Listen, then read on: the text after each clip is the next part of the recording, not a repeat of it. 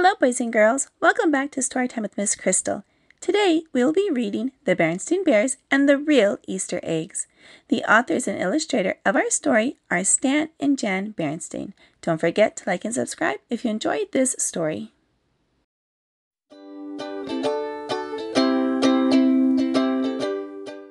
19, 20, 21, 22, 23.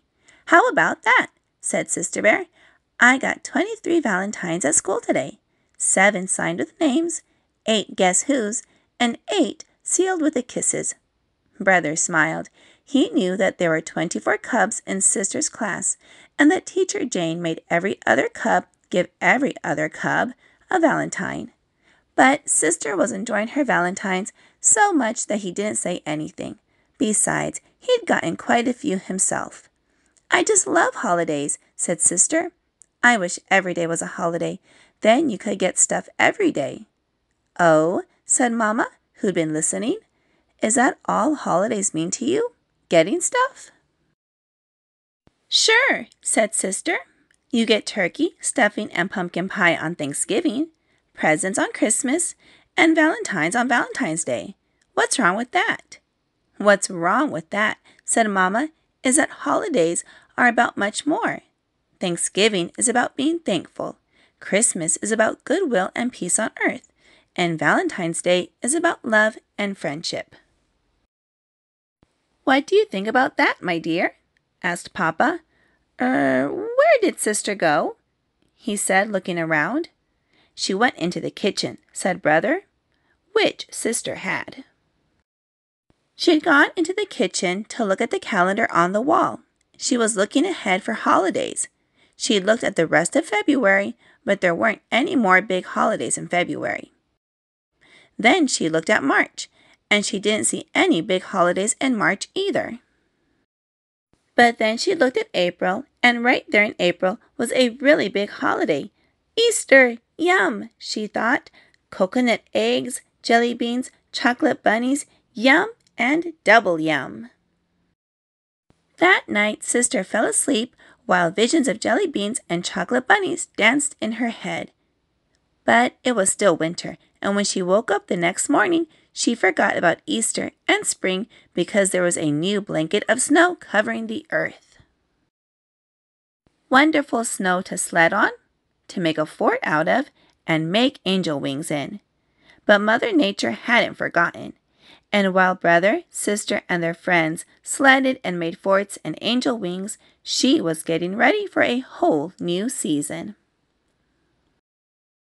As the winter winds died down and the sun began to ride higher in the sky, signs of spring began to appear.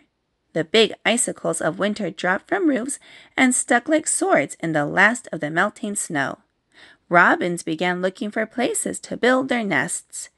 Blue and yellow crocuses peeked through the softening earth. And it wasn't very long before reminders of Easter began to appear in supermarkets and on television. But it was the big billboard in the town square that got Sister and Brother really excited about Easter. This is what it said. Coming soon, the giant Beartown Easter egg hunt. Don't miss it. All cubs welcome. Prizes, prizes, prizes. Delicious chocolate Easter eggs. Jelly beans, jelly beans, jelly beans. Gigantic chocolate bunnies. Every cub will win a prize. All prizes on display in window of the Beartown General Store. And were they ever? There were more jelly beans than you could ever count. Sugar-trimmed, dark chocolate, coconut-filled eggs with sugar roses and violets on them. Life-sized milk chocolate bunnies, and one chocolate bunny as big as Brother Bear himself. Happy Easter indeed. This was going to be the biggest, best, most delicious Easter ever. Brother and Sister were so excited they ran all the way home. Mama was in the treehouse front yard. Sister, said Brother, you tell Mama about the big Easter egg hunt while I go find Papa and tell him myself. Mama, Mama, sputtered Sister. She was so excited and out of breath she could hardly talk. Now, my dear, said Mama, I know that what you want to tell me is very exciting, but I'm sure it can't wait until you catch your breath. Meanwhile, I've got some exciting things to show you." "But Mama," protested Sister. "Just look here," said Mama, kneeling down. "See these little blue and yellow flowers? They're from the crocus bulbs I planted last fall. They've been sleeping under the snow all winter. Now they're the first to push up through the earth and greet the spring. Aren't they lovely?"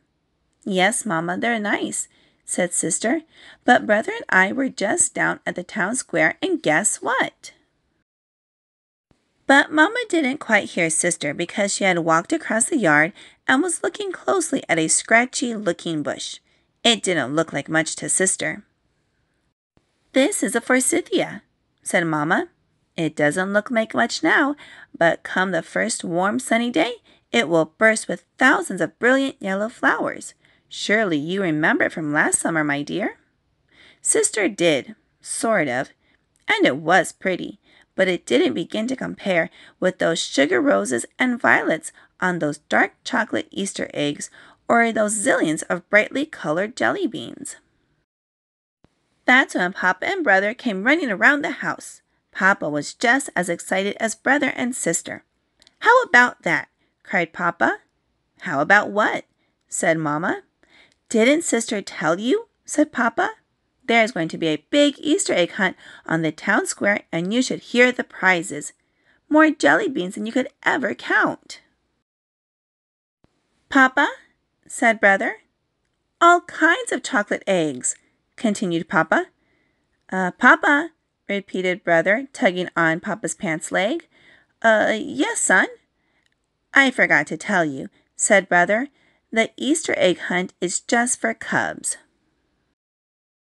"Just for cubs?" said Papa. "That's right," said Brother.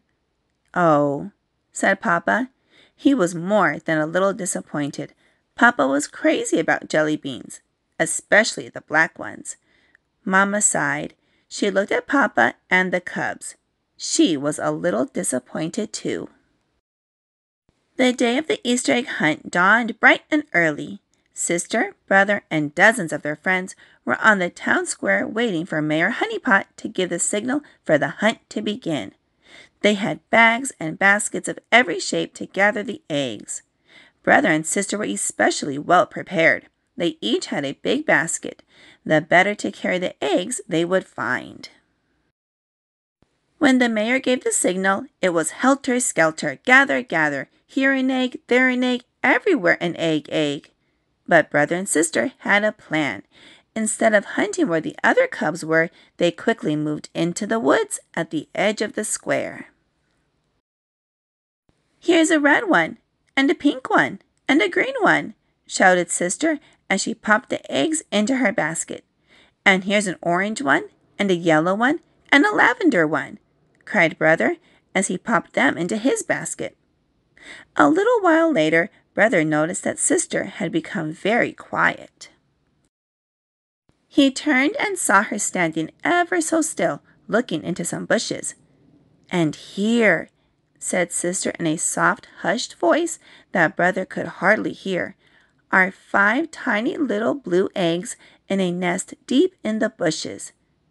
Ever so carefully and quietly, Brother moved into the bushes and looked over Sister's shoulder at the real Easter eggs. And together they watched as, one by one, each tiny blue egg cracked open and a tiny, scraggly, wet baby robin struggled to climb out. From time to time, the mother or father robin came to the nest with food, worms and insects. They took turns putting the food in the wide open beaks of the baby birds. Brother and Sister watched for a long time. They hardly moved. It was as if they were under a spell.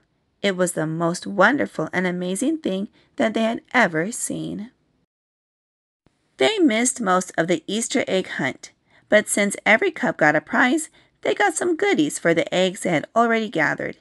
A few chocolate eggs, but mostly jelly beans, which they shared with Papa. They gave him all the black ones. Many of Sister and Brother's friends won the really big prizes. but that was okay. The sugar-trimmed chocolate eggs and the giant chocolate bunny would not only soon be gone, they would leave quite a few tummy aches behind. Sister and brother would never forget those baby birds, and the wonder of Easter and its message of new life would stay with them forever. All right, boys and girls, I hope you enjoyed this reading of the Berenstain Bears and the Real Easter Eggs. If you would like to add this book to your collection, I'll have it linked down below in the description box. And don't forget to subscribe to my channel so you don't miss any uploads that I add. I hope you'll have a wonderful day, and I will see you again soon in a couple of days with a new read aloud. Bye-bye.